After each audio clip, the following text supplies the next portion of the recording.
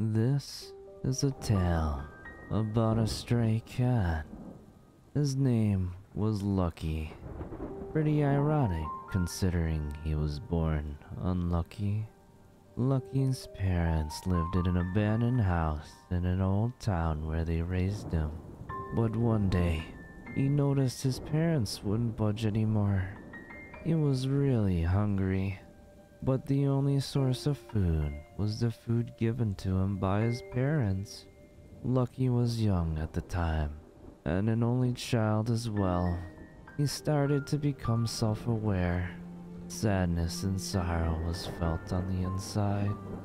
Instincts kicked in, and he knew he had to leave to search for food.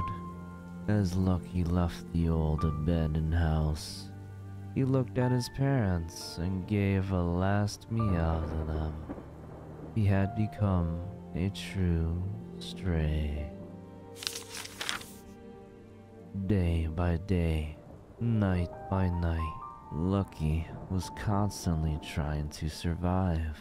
He would always venture around the old town to scavenge for food. Everywhere he went, there would be vicious animals around fighting for the leftovers. All of them had so much greed, but in the end, they were all just trying to survive like him. One night, Lucky managed to snatch a half-filled can of tuna. He ran away as fast as possible before the other animals could attack. He ended up at the side of a stranger's home underneath a mini rooftop. This is where Lucky decided to eat and sleep for the night. He pondered what to do for the next day to survive as he slowly closed his eyes while the rain kept pouring. The next morning, 2 bowls filled with food and water were left beside him. Who could have done such a good deed for this cat? Lucky thought to himself as he slowly began to eat. What if I came back here every day and see if there's more food? A mystery man appeared out of nowhere and picked the cat up.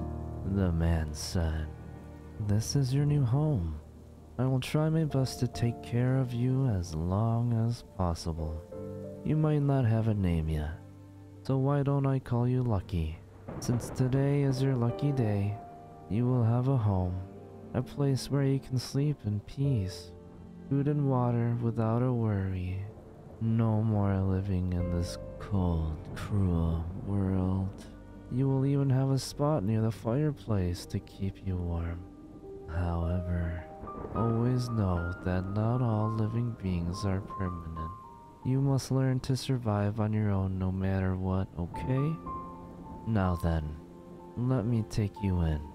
It's too cold out here in the rain, and I bet the thunder must be frightening for you." The end.